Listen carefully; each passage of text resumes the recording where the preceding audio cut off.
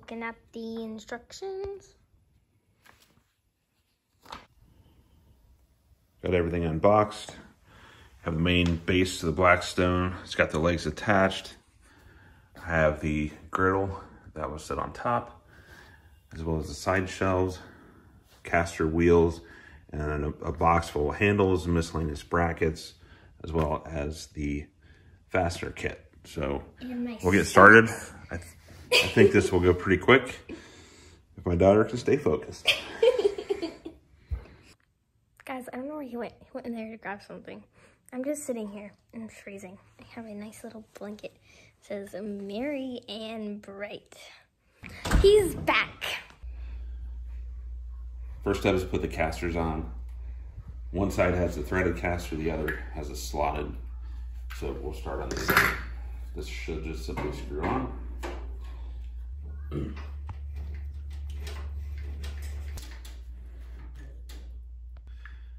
This side, take this thumb screw out. Simply slip it into the bottom and then attach the screw.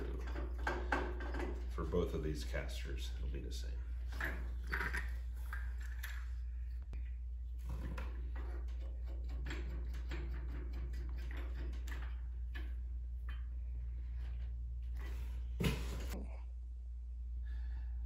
The next step is to put the shelf into the leg assembly here. You'll need the 2 thumb screws and the propane tank holder will go on the side. Okay, we'll set this shelf in here, and this thumb screw will screw into the shelf. The shelf already has a nut welded onto it.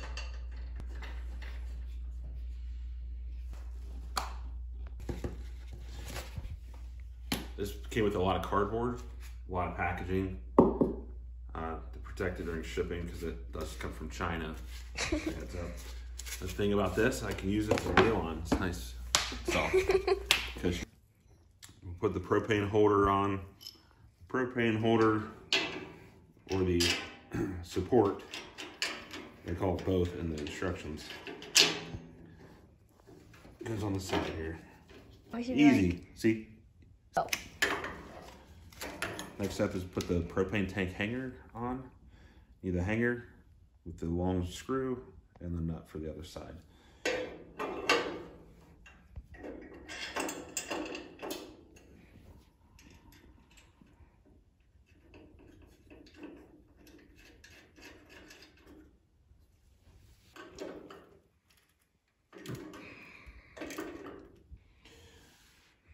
Next step is putting control knobs on. There's 4 of them here, and those simply slide on. That's kind of pointing out the obvious. Simply obvious.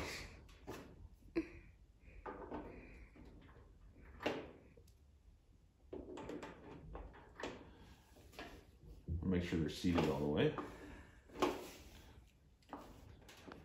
Double battery. That's for the igniter. What's that? It's an electric igniter to light the propane.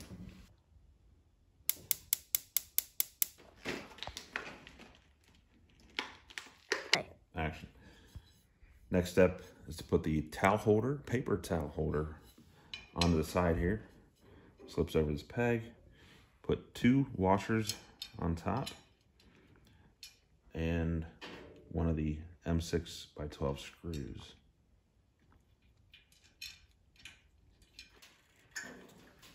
And that folds in when you don't need it.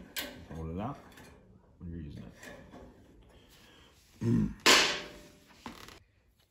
Next, we'll put the brackets on for the side shelves. There's 4 brackets total. You'll want one with an R and one with an L for each end, because there is a left and a right. The brackets will get attached with 2 M6 screws.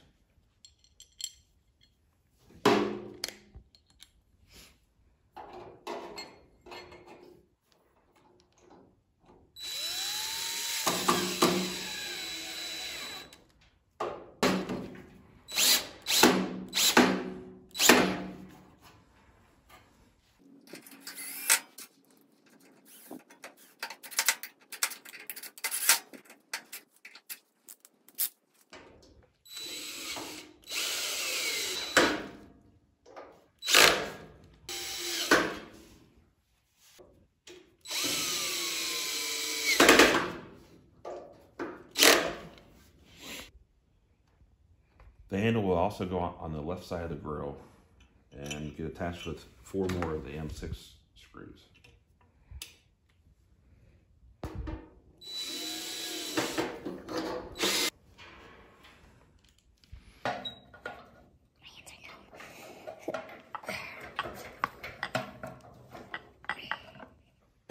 Good. Next up is putting the grease tray on. It's just a little grease cup that hangs off the back of the griddle, just like that. Next step is to put the sides on the grill. But first we'll put these pins into the end, and this is for accessories and things to hang on while you're cooking.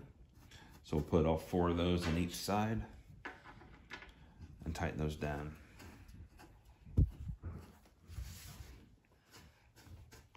I'm just making these hand tight for now, but you could come back with a screwdriver and make sure they're seated properly.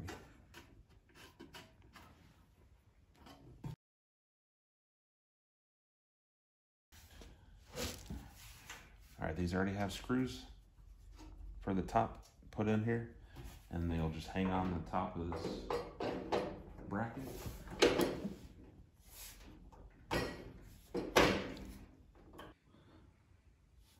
So underneath, you'll have this screw, and you'll have to assemble it with the second screw on the bottom.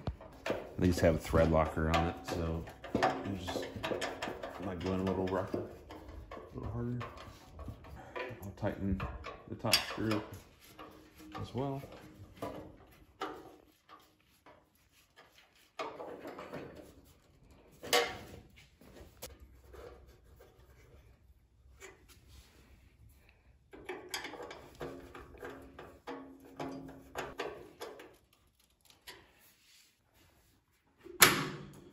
These shelves are made to fold down, hang there, and come back up and lock in place.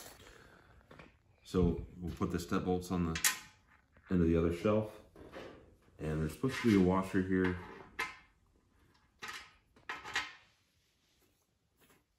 As well, and that's just a spacer basically.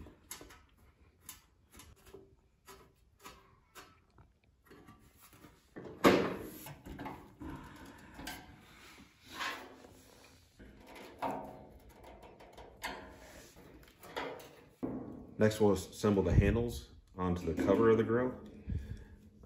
2 handles go on here. On the back side of the handles will go these brackets. The screws for these handles are already on here, so just take those off.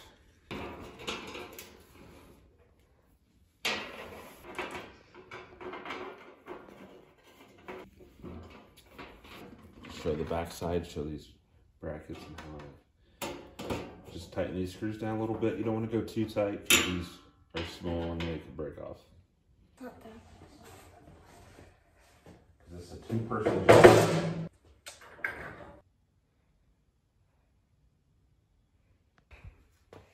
We're cooking a nice meal. Oh, yes.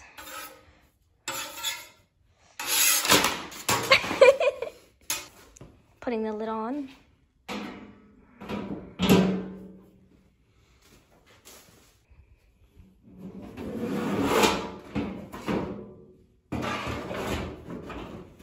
Nice little stand.